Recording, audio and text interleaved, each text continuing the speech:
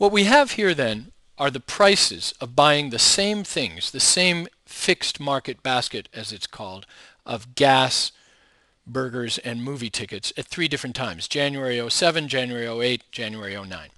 And the units for these numbers are dollars. It's the price in dollars.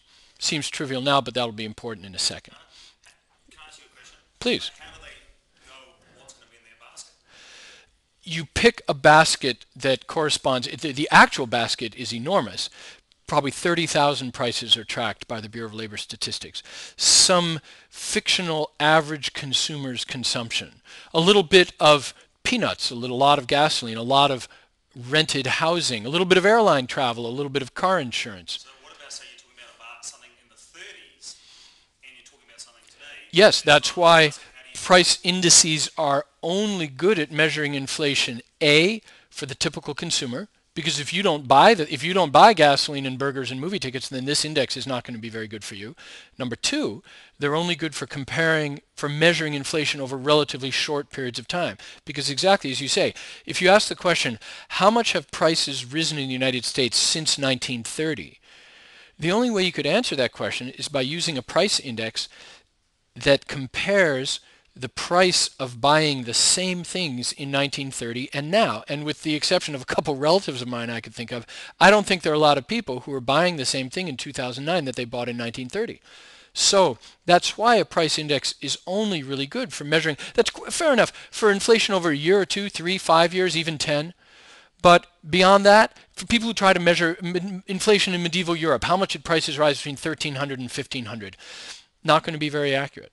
And the first point, to the extent that what you buy is different from what goes into the statistical abstraction of this fixed market basket, if what you buy is different from what the so-called typical consumer buys, then the CPI that comes from the Government Bureau of Labor Statistics is not going to be your personal CPI. Fair enough? Okay. Now, exactly what we want to do here is use these numbers to figure out what was the inflation rate. And the way we do that, the way we measure inflation, is first to convert these dollar numbers into index numbers. The CPI, the Consumer Price Index, is one kind of price index, but the principle is the same no matter what index is used. And what you do first is pick a base year and say that if 2007 is going to be the base year, I just picked it arbitrarily, we'll see later on that it doesn't matter what year I pick, then in the base year the value of the index is 100. That's what base year means. Then what's the value of the index in 2008 and what's the value of the index in 2009? Let's say it's going to be X in 2008 and Y in 2009, and we want to solve for those. For X, the value of the index in 2008, we say, well, what is 135 as a percentage of 90? And the answer is 135 is exactly 150% of 90, because half of 90 is 45. So 1.5 times 90 gives you 135. So the value of X is 150.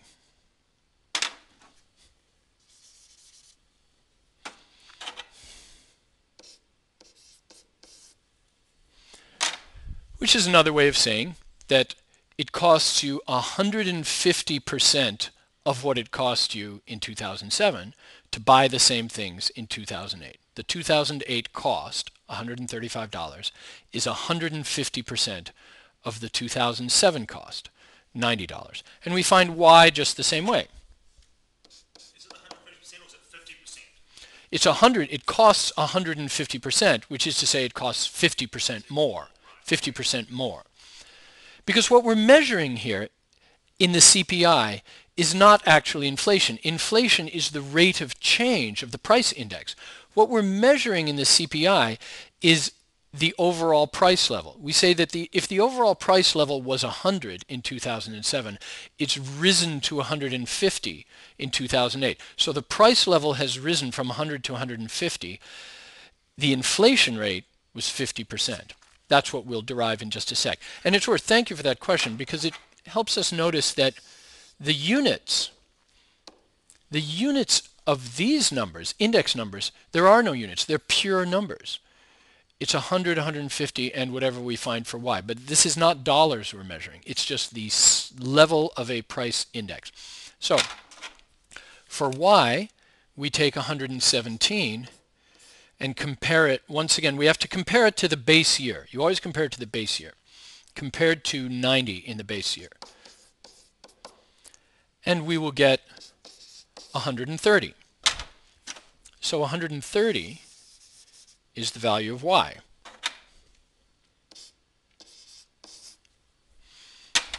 So now we have our index numbers.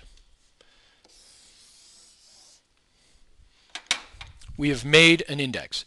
And this is what will allow us to measure inflation. We haven't measured inflation yet. We've just set up the price index. But if we want to know, for instance, what was the inflation rate between 2007 and 2008, we're going to compare the values of the index in those 2 years. The second year minus the first year. 150, the value of the index in the second year compared to the value of the index in the first year, divided by the value of the index in the first year, times 100.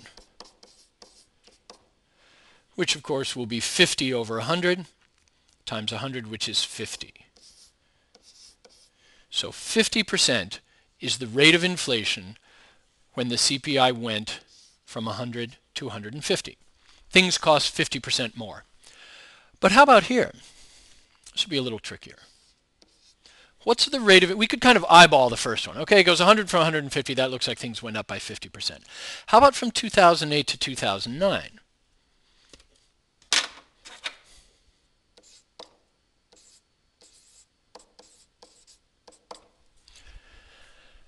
That's a little trickier. We see that prices went down, but by how much? Well, take the year you end up with, 130, subtract from it the value for the year you started, because we're trying to go from 08 to 09,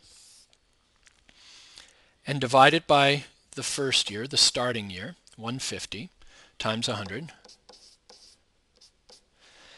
And now this is going to be a negative number. You'll get minus 20 over 150 times 100 will give you minus 13.33%.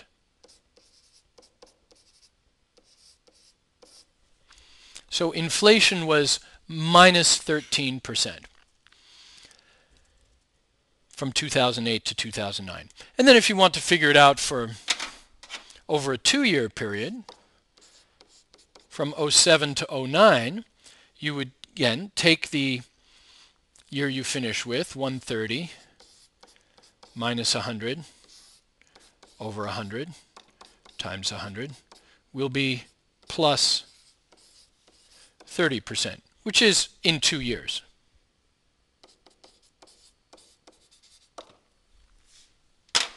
So in 1 year, from 07 to 08, prices went up 50%. In the next year, in 1 year, they fell by 13.33%. Over the 2-year period,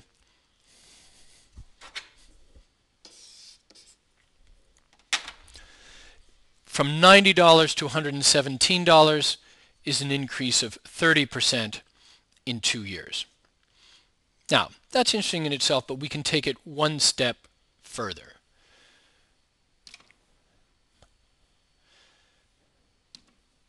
Let's see. How do I get onto a new page?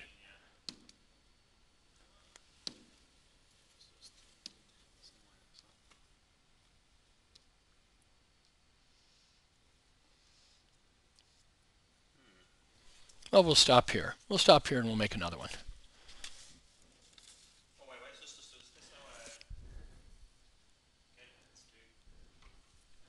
Okay, here we go. Thank you. What we're going to see now is that inflation is independent of the choice of base year.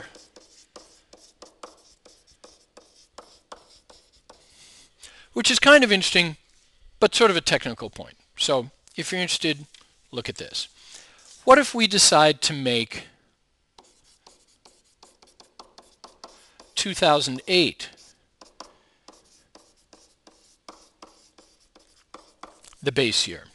Well, then we'd have, remember our figures, for 2007, $90, 2008, $135, 2009, $117. What if we had decided to make this 2008 the base year? Well, then the value of the index of our CPI would be 100 in the base year, because that's the definition of a base year. But we could construct a new index. Give ourselves index numbers for 2007 and 2009. How would we do that? Let's say that for 2007, we'll call that W, and for 2009, we'll call that Z, or as they say in New Zealand, Z. So for Z,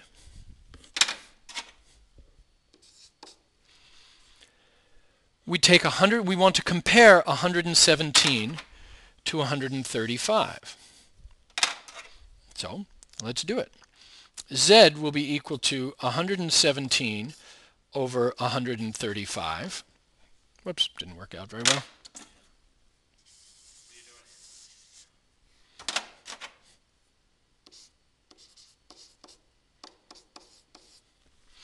Times 100, which gives us 86 2/3. I have a fun number.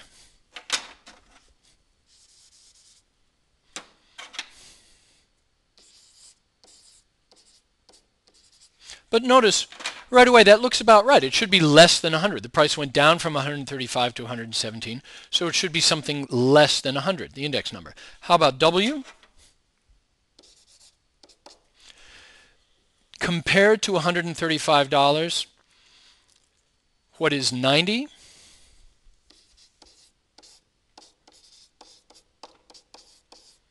Well, if you divide that through, you find out that 90 is 66 2/3% of 135. So W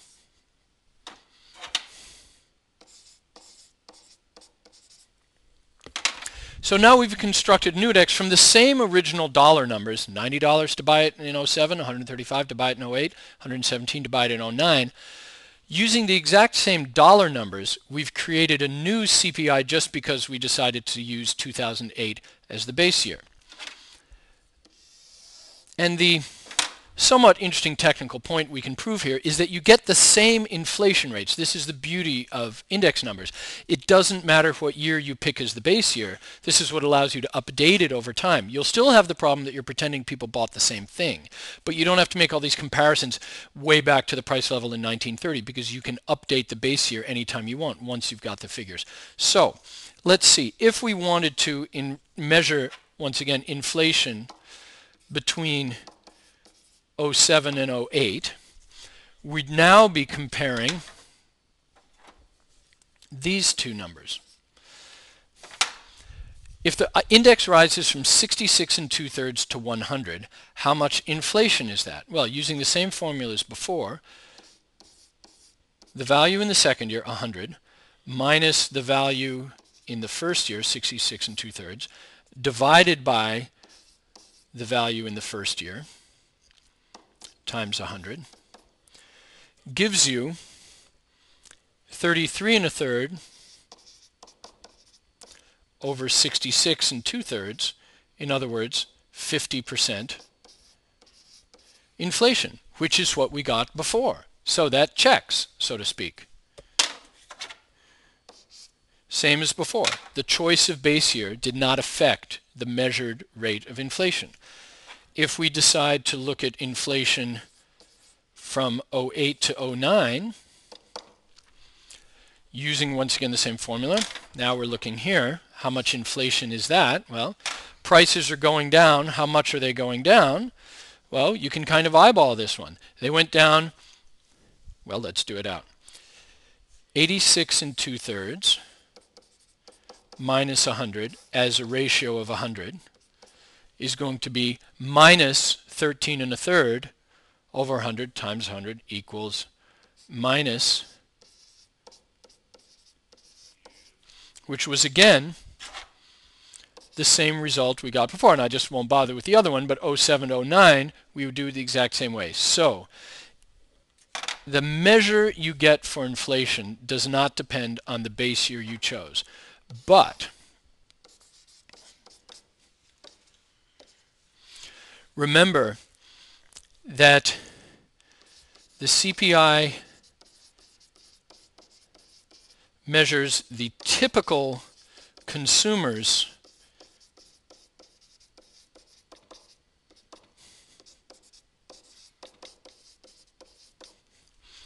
It measures the increase in price level as experienced by the typical consumer, that is to say, the fictitious person who happens to buy exactly the combination of goods and services of movie tickets and gasoline and life insurance and rent and electricity and bottled soda and diet soda that the government uses to construct the CPI, because the government just publishes one CPI. Secondly, question. So do they have a policy that they keep that basket of goods the same for say a decade and then revisit it? So like, I'll bet it's, yes they do, and I'll bet it's less than 10 years. But you could find that out, how often they update it, because that is of course the second problem here. The longer a time period you keep the same basket of goods, the less realistic it is, because the CPI has no way to deal with new products. For instance, if you're comparing inflation, if you're comparing the price level today to 1970, if you want to know how much have prices risen since 1970, well, what do you do with cell phones? What do you do with internet access? What do you do with DVDs? None of those was for sale in VHS tapes weren't for sale in 1970, as old men like you and I know. So to the extent that you try to stretch the CPI over a long time period, you lose accuracy. can they mean like, so if some historian says, since the 30s inflation has gone up by this amount, is there a way of measuring the amount of error in